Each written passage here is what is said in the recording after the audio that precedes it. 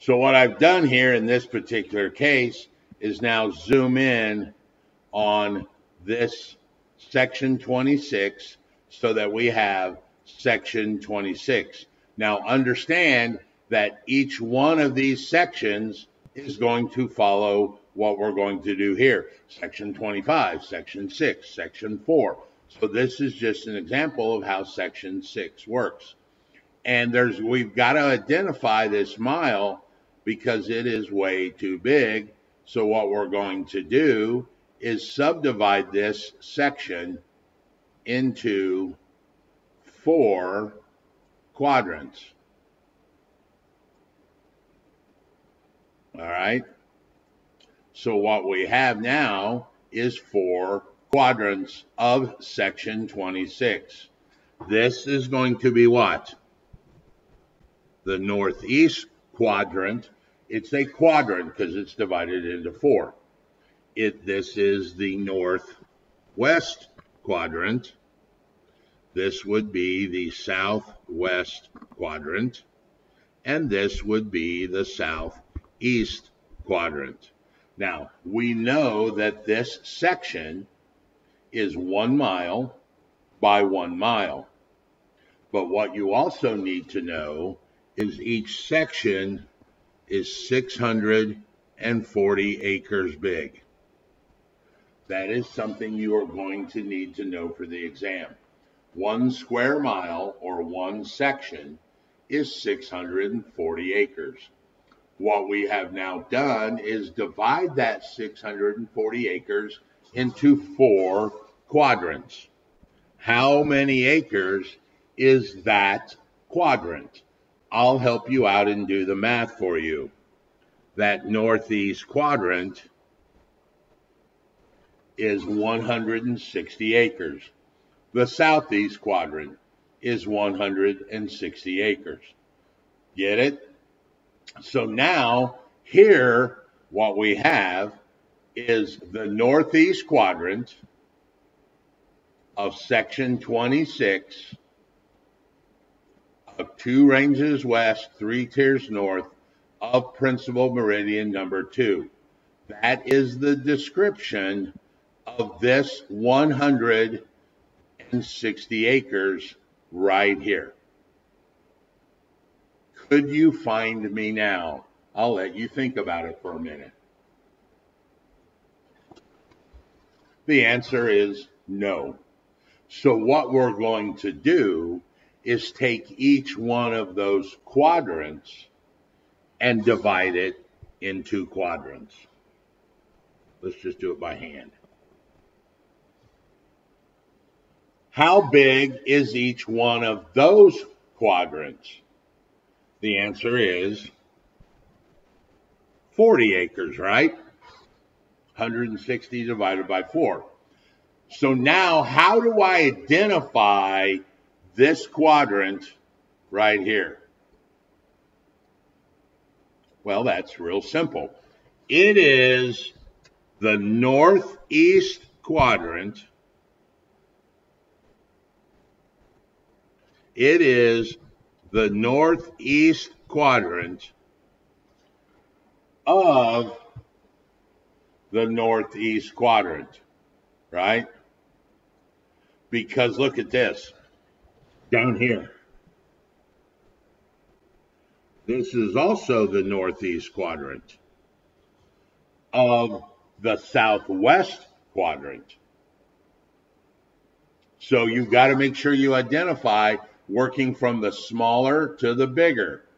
And what you have is these 40 acres are identified as the northeast quadrant of the northeast quadrant of section 26 of 2 ranges west, 3 tiers north of principal meridian number 2. That would be the legal description for these 40 acres. Now, could you find me now?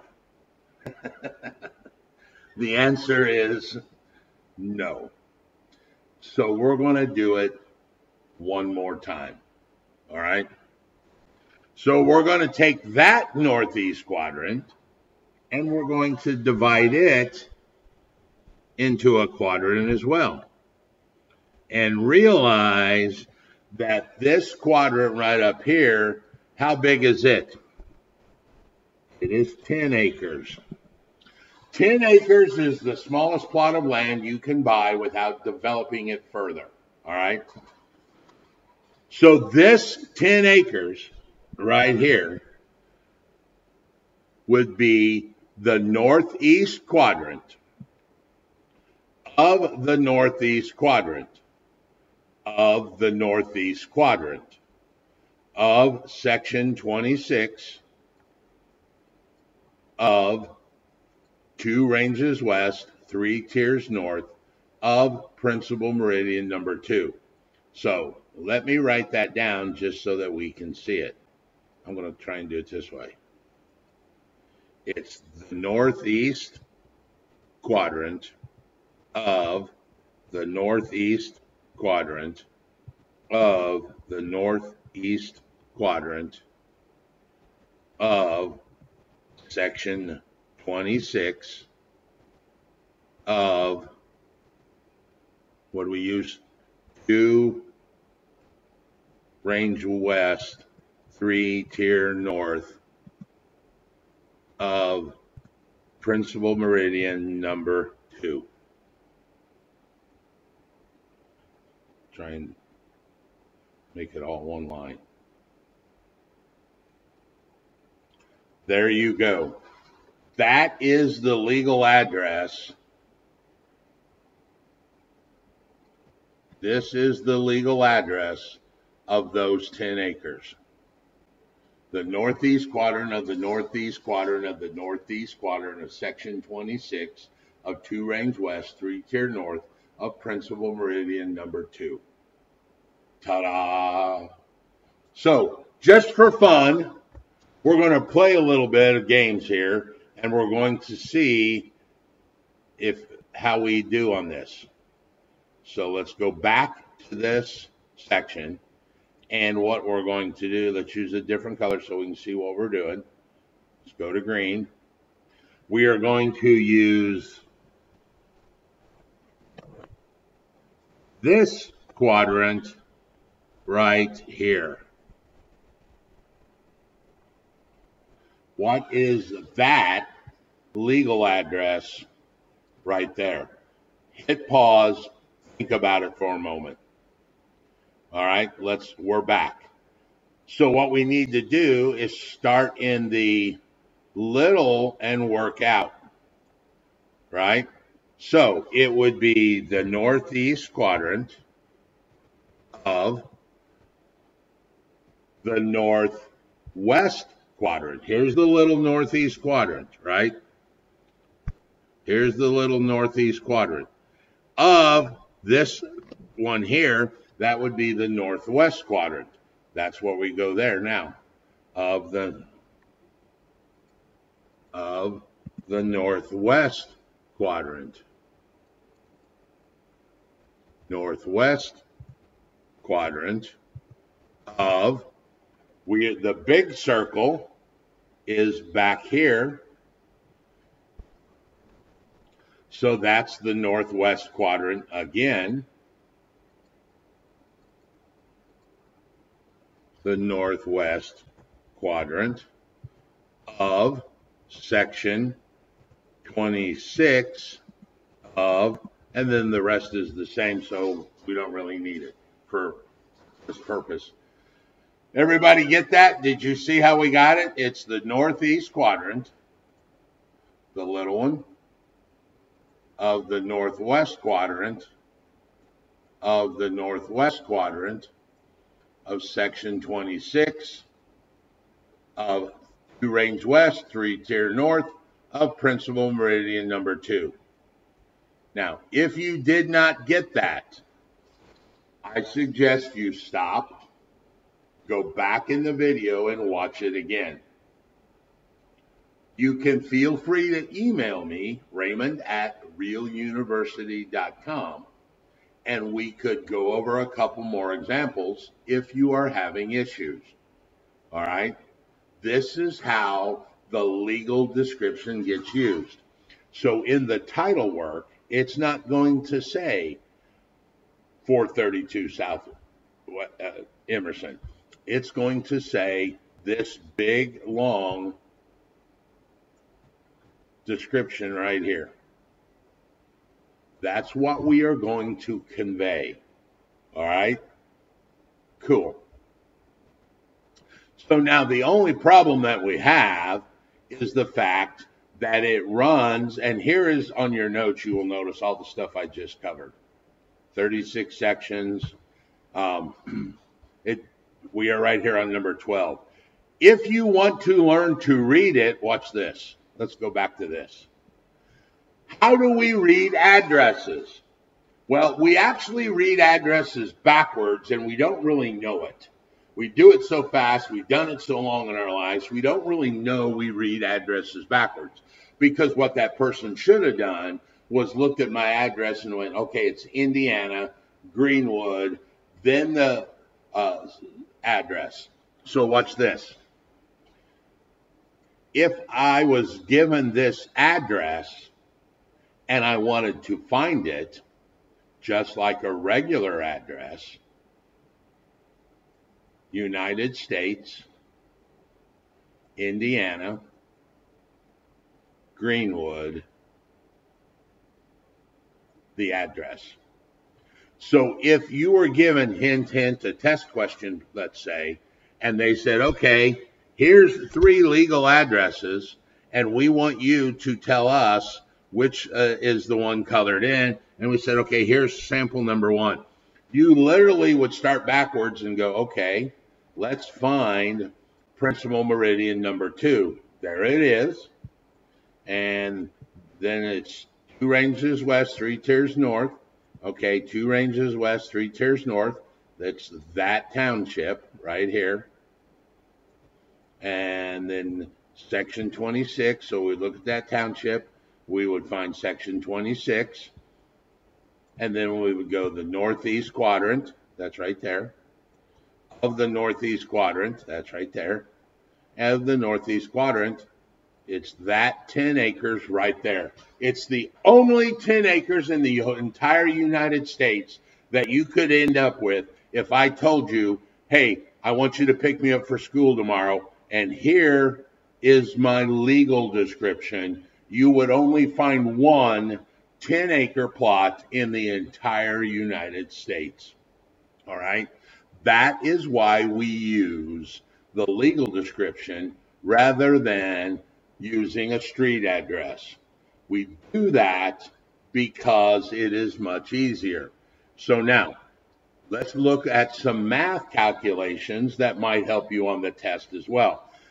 We know the way that we broke this down in from a 640 to 160 to 40 to 10, we know that this legal description right here has 10 acres, right? Because that is, you saw me break it down. There is actually a faster way to figure the number of acres.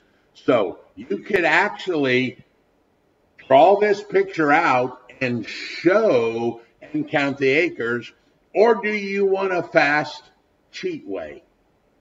That's what I thought. So let's do this. Let's move this up here for a second. And let's say I asked you, how many acres are in this plot? Now, we know there's 10 because we've already drawn this. But watch this. Let me ask you a question. In each one of these fractions right here, do you guys know what number is the denominator? Right? I am the denominator. The denominator is the actual bottom number of a fraction. So when you look at a fraction and you see 1/4, you understand that that is the denominator is the bottom fraction, the bottom number of a fraction. Let me state it that way. So if we wanted to know how many acres, we could literally draw this out and go, oh, 640, 160, 40, 10. Or we could take the 4 denominators, or in this case, the three denominators, what are they? 4, and then the second one is 4, and the second one, or the third one, is 4. And we just multiply those together. 4 times 4 times 4 is what? 16 times 4 is 64. How many acres did I tell you were in every section? I told you you would need to memorize this.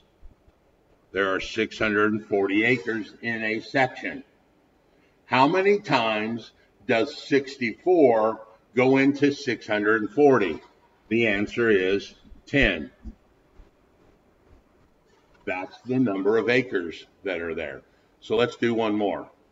Let's just make up something, and let's say the north half. Let's use that one. The north half, make this a little bit bigger here so that we can, the north half of the northeast quadrant of the south half of blah, blah, blah, blah, blah, blah. I ask you on a test question, how many acres are in this property? So what I want you to do is take a minute, hit pause, and tell me how many acres are in this piece of property. Now, we could draw it, or we could do the math. So hit pause and do the math. All right, we're back. So I told you this was the mileage, or the acreage. So let's take the denominator of each one of those, 2 times 4 times 2. When you take 2 times 4 times 2, you get 60, or 16. Oh, well. 16 goes into 640 40 times. So your quick answer on this is this math, this piece of property is 40 acres big. Move on to the next question. Understand that every test question is designed for you to finish in under a minute, because one of two things are going to happen. You're going to look at this math and go 2 times 4 times 2 is 16 divided by 64 is 40, and you'll be done in 4 or 5 seconds. Or, unfortunately, I hate to say it, somebody might go, I have no idea, and they're going to move on. Either way, you're going to be done in a minute, all right? There is no long, hard, complicated derivations that you're going to be doing in any of this. It is designed for you to do a very quick answer of under a minute for each question. So when people ask me, how long should I take to do the quiz or the test or the state exam, think about that. Should not take you more than a minute per question. If it does, you probably need to study that concept a little better, because there are not going to be really hard, drawn out, long complication kind of concepts. Okay? So this is the government rectangular survey set method. Now, here is the problem with this. It ceases to exist when we get to something less than 10 acres. All right? And I don't know about you, but how many people actually live on 10 acres? I don't. Do you? So we've got to take into consideration something that is smaller than 10 acres. That is where the third system comes in here, called the lot and block system. All right? The lot and block, or the plat system. It is used inside of that 10 acres. Now, you could also use the meets and bounds inside of that 10 acres as well. And what ends up happening is this 10 acres, let's go back over here and look at this. We'll just draw a square to start with. That 10 acres is then developed by a developer where they're going to come in. Remember, and I told you they're going to put the road in. Then they're going to create the lots for the houses that they're going to build. And for the sake of ease, we're going to say this whole thing in here is green space and a park and all that. So he's got 1 lot, 2 lot, 3 lot, 4 lot, 5 lot, 6, 7, 8, 9 lots in this housing division. And they're going to name this housing division Modulin Estates. That's me, remember? Modulin Estates. And I'm going to sell this house to you. It is Modulin Estates, lot 2 of the northeast quadrant of the northeast quadrant of the northeast quadrant of section 26 of 2 ranges west, 2 tiers north, principal meridian number 2. There is no way in the world anybody else could end up in any other driveway than that one. Because if they pulled into that one, that would be lot 3 of Modulin Estates. And these get recorded in those plat books and recorded by the state so that it's easy to find. Now, what they do to make it even more simpler is they actually take this address here and they might rename that address as plat book, and I'm making up a number here, 42. All right? So now it becomes even easier because this house right here is Modulin Estates, lot 2, per plat book number 42. Per plat book number 42. Now I don't have to keep saying the northeast quadrant of the northeast quadrant of the northeast quadrant and blah, blah, blah, blah, blah every time, because that is actually defined as plat book 42. So I can literally just say lot 2 of Modulin Estates per plat book 42, and there's only one of these in the entire world. That is actually how this is done. That would be the third method. Now understand, I could have, let's change the story. I told you earlier I love changing the story. Let's go back to that 10 acres. Let's assume that there is a creek that runs through this. Remember the example that we gave with the meets and bounds where I said it starts at the point of beginning and it goes so many feet east to a monument to the center thread of the creek, follow the center thread of the creek, and back to the point of beginning. Maybe I'm only selling 2 5-acre lots because I'm going to build high-end homes. I could have used that meets and bounds that we used way back in that earlier chapter and say that back to the point of beginning of the northeast quadrant of the northeast quadrant of the northeast quadrant, or shorten it. I could have said point of beginning and back to the point of beginning per plat book 42. So I could use the lot and block system, or I can use the meets and bounds inside of the regular survey method, because it allows, when you start getting into that smaller than 10 acres, you need to do that. Take a break, take a deep breath, go back, revisit that if you need to.